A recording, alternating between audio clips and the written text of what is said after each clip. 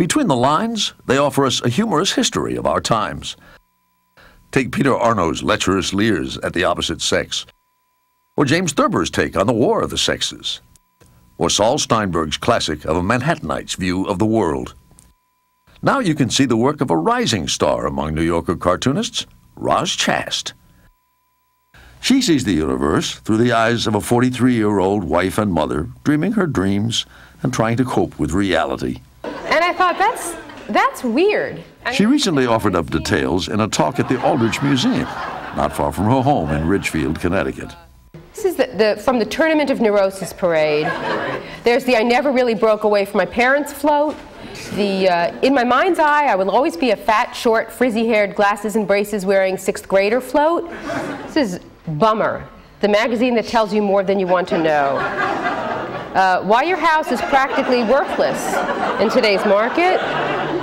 There's all these books surrounding this person. There's the big book of horrible rare diseases. There's the Child's Garden of Maladies. There's everything you wanted to know about scurvy but were afraid to ask. The story behind Roz Chast's cartoons is the story of Roz Chast's life. Sometimes it does seem like every action you take, there's about like 11 things that can go wrong.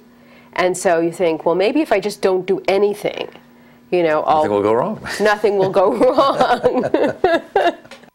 She's been sending cartoons to the New Yorker since 1978, as many as 10 a week.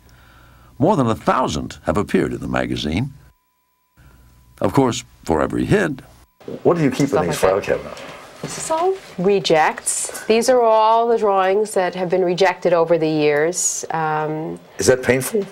Yeah, it's kind of bad. I think you have as high a batting average as they've got at the New Yorker, as most issues have one of your cartoons in there. It's possible, but I always know a way to look at it in the worst possible light. If they do buy something, they're like that much closer to getting sick of you.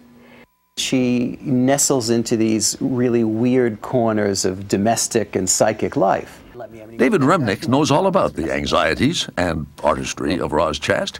He's editor-in-chief of The New Yorker. Roz invented her own language, which is what geniuses do. James Joyce comes along and the novel changes forever. Schoenberg comes along and music is never the same. Bob Dylan comes along, the popular song is never the same.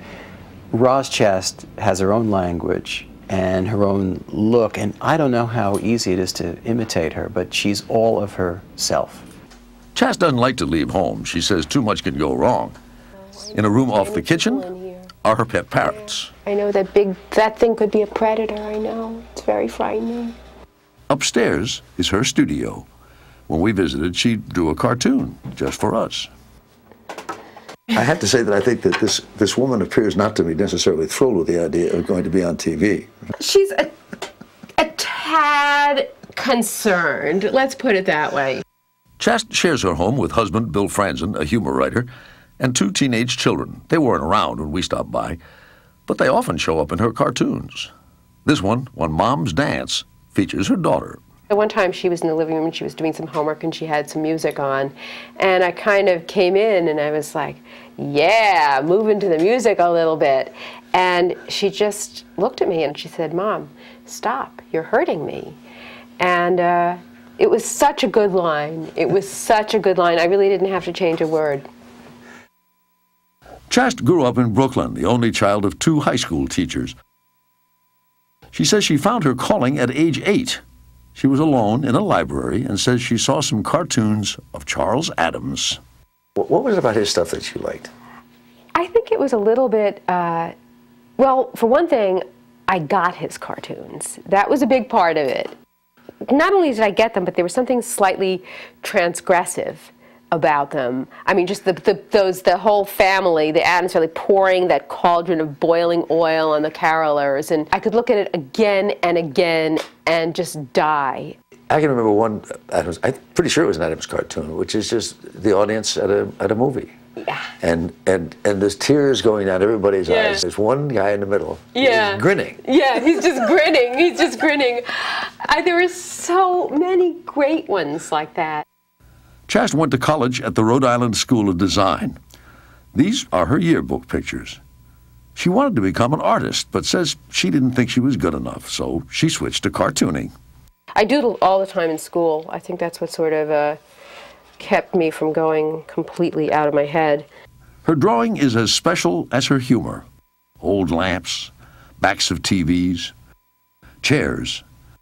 The Roz Chast look was on display at a lecture she gave last year with Steve Martin. And so I gave Roz an assignment to go to Architectural Digest and draw it as best she can. Now, you promised me that you would draw this with no attempt at humors. Yes. Just to see how you did. So let's just take a look at how you did.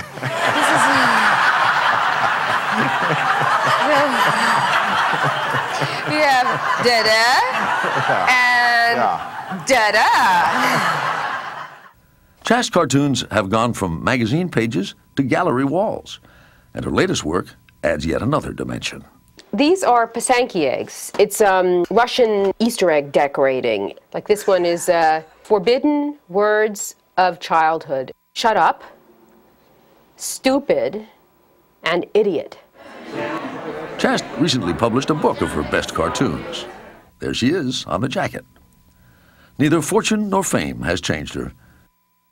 I don't mean to feed any insecurity or anxiety on your part, but since what you do... Oh, go right ahead. Do you ever worry that you're going to sit down at this desk one day and it won't be there? Absolutely. I mean, I feel that way a lot. You know, I mean, when I sit down, I always feel I will never have another idea again. That is it.